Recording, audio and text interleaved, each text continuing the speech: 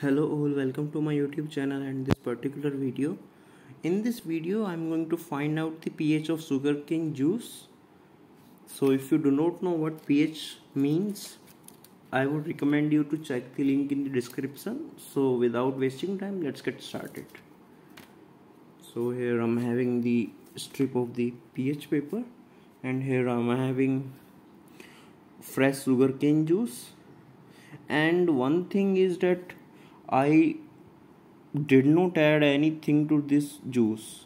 What I mean is, like, it is as it is. I did not anything like lemon or some other spices or salt. I did not add anything so that I can get the actual value.